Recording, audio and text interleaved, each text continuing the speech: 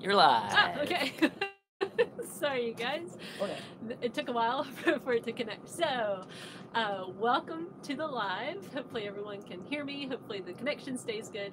I am Kayla Cox. I am the owner of this channel and of a website by the same name, 6milestosuffer.com. I lost weight from going from obese to a normal BMI by practicing intermittent fasting 6 days a week and walking 6 miles a day, hence the name 6 miles to suffer. I mostly practice OMAD, but like in maintenance, I do it a little bit differently. I do more of an intermittent fasting type thing as opposed to strict OMAD, 6 days a week. And I take a cheat day every Sunday. And I've done that from 2016, which is when I lost the bulk of my weight. I've written 2 books. One is The Laid Back Guide to Intermittent Fasting, and the other is Overcoming Weight Loss Obstacles, How to Keep Going When Things Get Difficult. And those are both available on Amazon. I also have a podcast that you can find wherever you get your podcast, and a new episode comes out about once a week. So, and a new video usually comes out on YouTube about once a week also. So, with all that being said, if you have a question about intermittent fasting or walking or just general weight loss, leave it in the chat and I will answer your question to the best of my ability. I'm not a doctor or a nutritionist, and so I just go based off of my experience. So this is not a substitute for medical advice. Okay, so with that in mind, I do have a couple of questions that have already been submitted. So let's get started with that. So the first question was, I'm at a normal BMI, but my waist to height ratio is greater than 0.5. I'm unable to do keto, but I'm trying to go lower carb during the lockdown. Do you have any suggestions on what to change, and how long will it take to reduce belly fat? So I think that's a great question, and it's kind of a tough thing, right? Because according to the studies I've seen, the waist to height ratio is actually a better indicator of, mortality than strict BMI. So in other words, like you might be at a normal BMI, but if your waist to height ratio is greater than 0.5, you have an increased risk of death due to like heart attack and stroke and things like that. So waist to height ratio is really simple to calculate. If you've not calculated yours, you just take your height in inches and then divide it by 2. So, and then that's what you want your waist to be less than. So for example, I'm 5'6", so that's 66 inches. You divide by 2, that's 33 inches. So my waist needs to be less than 33 inches in order for the waist to height ratio to be, You're live. Okay. Sorry, everyone. I'm in an RV and I have to depend on a data connection, so sometimes it just disconnects. So I'm really sorry for the disconnect. But so what I'm saying is, so this is something I really relate to because I've had 3 children. My belly is certainly the place where I still continue to carry excess, flab, I would say. And although my weight is lower than that threshold. So here's what I know though. When you lose weight, you lose it all over. You don't just lose it from your belly. And gosh, it seems like the belly is the last place that it will go on some of us. And so it's really frustrating, right? Because you want to know what will bring the belly fat off.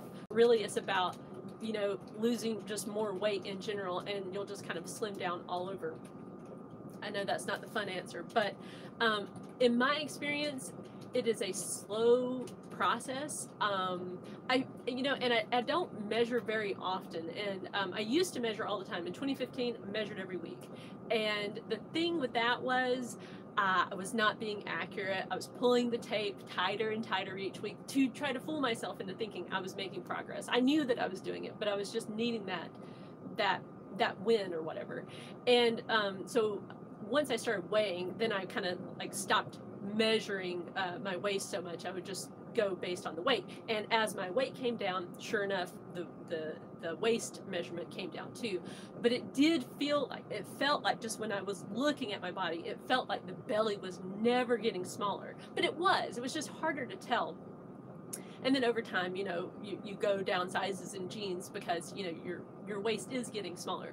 It's a slow process. Once you hit the normal BMI, in my experience, the weight loss is really slow. Like for me, it was 1/3 of a pound a week on average, and that was with me doing OMAD 6 days a week. So 1 meal a day, 6 days a week, cheat day on Sunday, and walking 6 miles every single day. So it takes a long time. I would just say, if it's very important to you to go, you know, to get your belly to that lower number, then just be really patient with yourself. I don't do keto. And the reason I don't do keto and I don't even do low carb is because I love carbs and I do not feel well when I am low carb. I just don't do well. My energy levels are not good. I know some people do keto and they say it is fantastic for them. And I think if it's good for you, do it, great. But doing it just to try to get to a lower waist size, I don't know that that's sustainable. You'd have to think about that for yourself and decide for yourself, like, what do you actually like to eat? What do you feel good eating? And then base your actions based on that.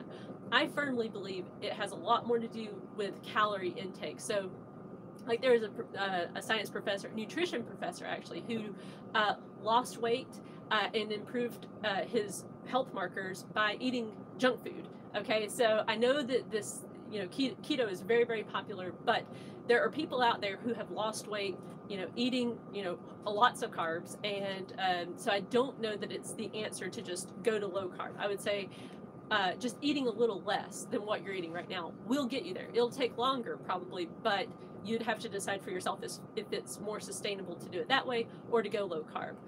For me, low carb is just not sustainable over the long term because I've done it before and I just can't stick with it. So the next question was, what kind of creamer do you use in your coffee?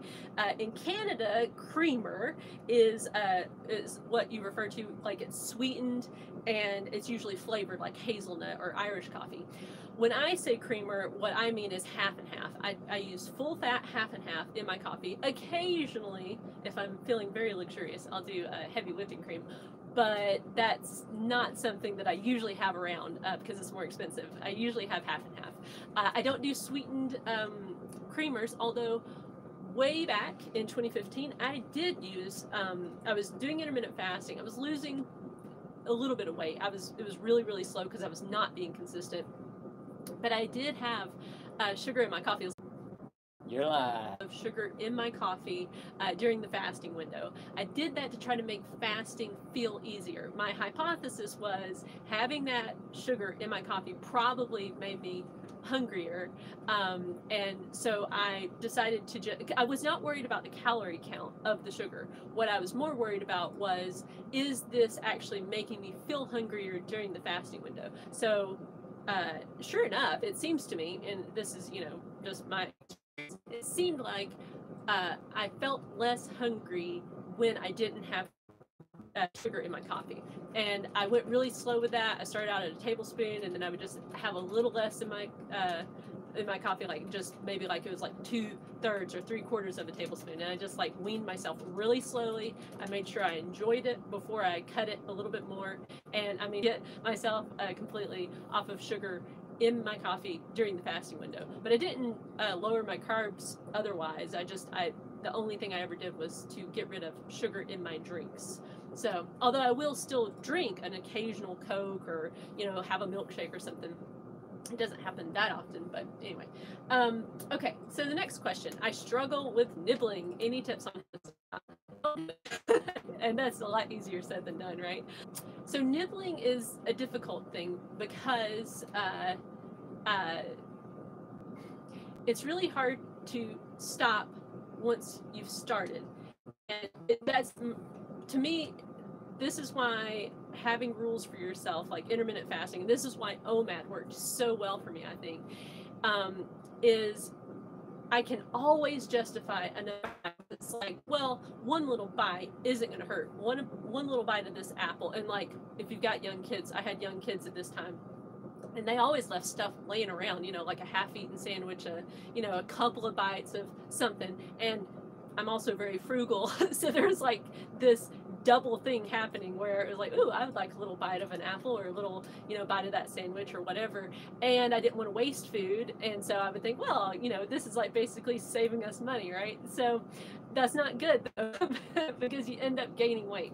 And so that was one thing that I was really bad about when I was obese. I was constantly eating little bites of stuff here and there. And what I started to notice with intermittent fasting was during my fasting window, I started to see how often I was nibbling on food around because I was stressed out about something. Like I'm upset, I want to go to, eating something. And so learning that helped me to start to break that habit even during my eating window. So like at first it was just because, well, I'm not allowed to eat right now, so I'm not going to nibble at all, right? And that helped me to see like there's this pattern that I have during the eating window. Oh, okay, I feel stressed, I feel the urge to grab something and just pop it in my mouth, so I had to stop that. And that takes a lot of effort over a long period of time. It's not easy to break that habit, but it's like every time you do it, every time you like, and sometimes I would like be in my eating window, so I'm allowed to have food, during that time.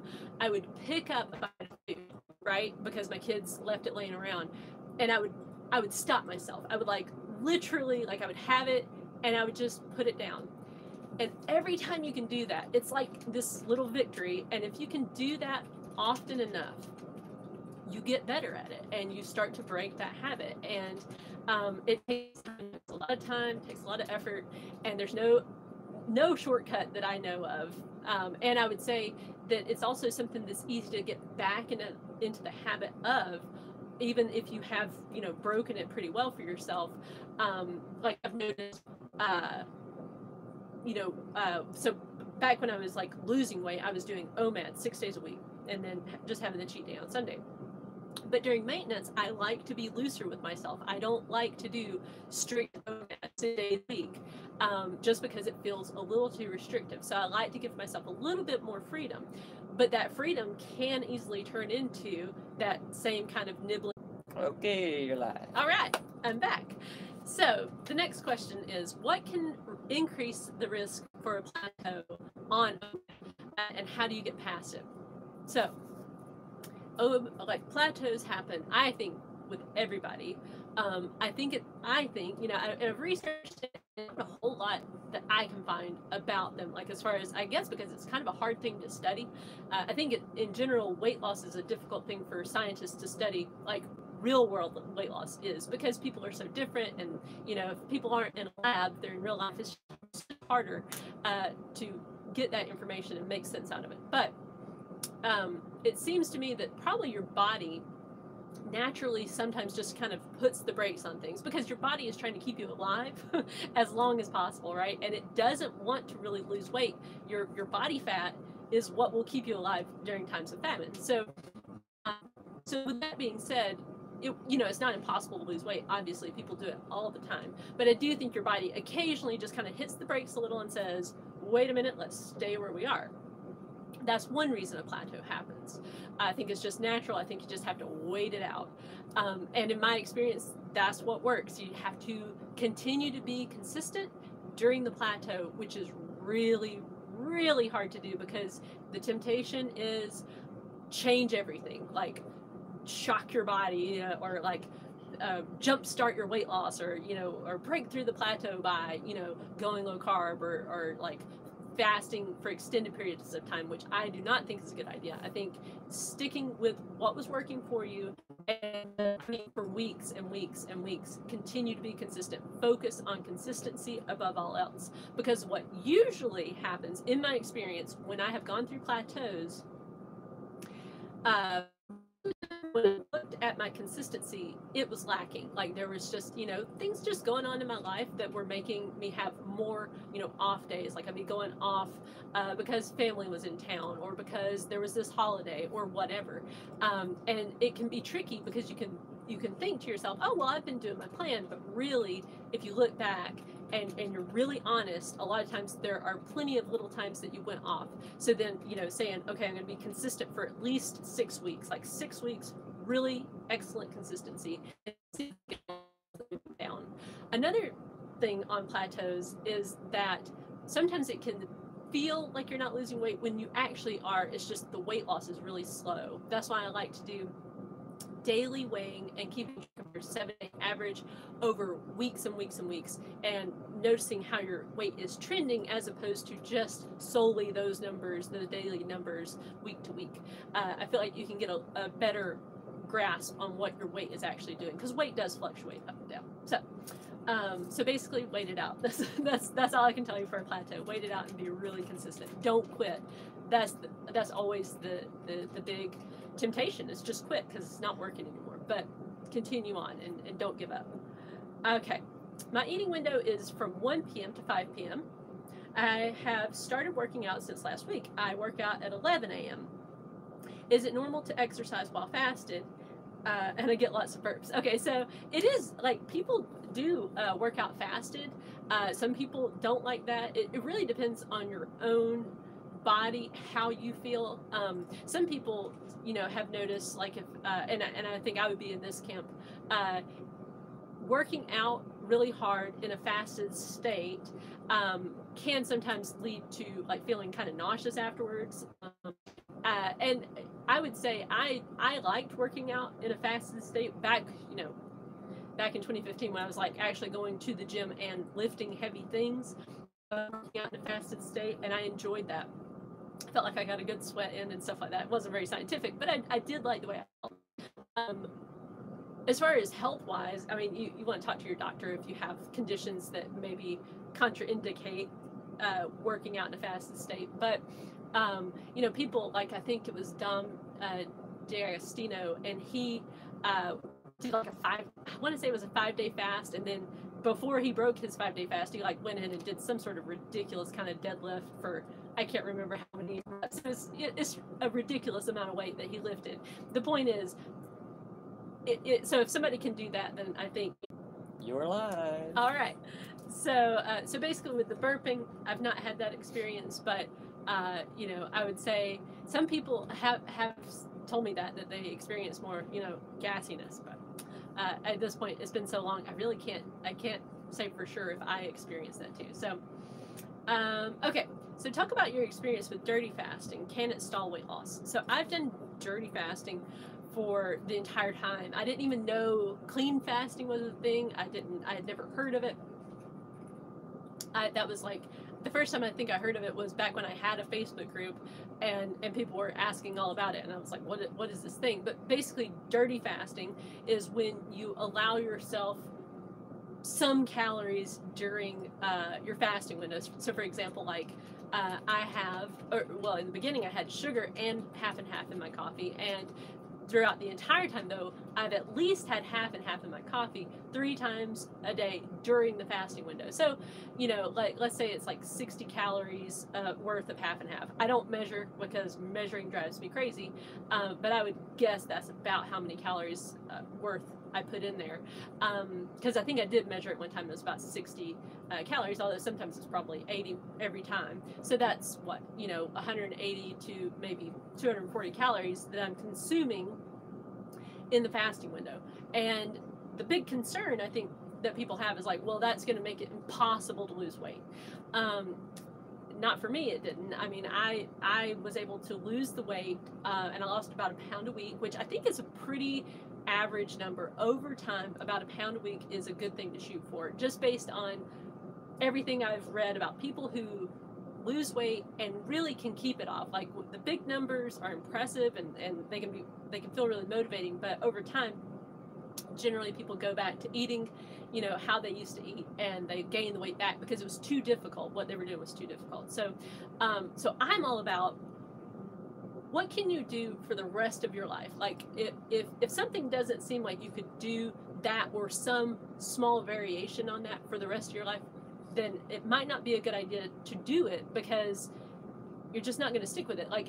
Because weight loss is like a tiny, tiny portion of permanent weight loss, right? Like, the actual time that you're losing weight is this small amount of time. Maintenance is for the rest of your life. So I think a lot of times people focus on the weight loss time, and they don't really think about that maintenance time. This time around, like, I'd struggled with weight my entire life. So this time around I said, I have got to think about the rest of my life. Like, not just the weight loss time, because my pattern before was like, do things that I will not stick with over the long term. I'll lose the weight, get down to the right weight, and then go back to eating what I used to eat, and acting how I used to act, and then gain all the weight, you know, plus some. You know how it goes. So this time I was really, really focused on the maintenance aspect. And so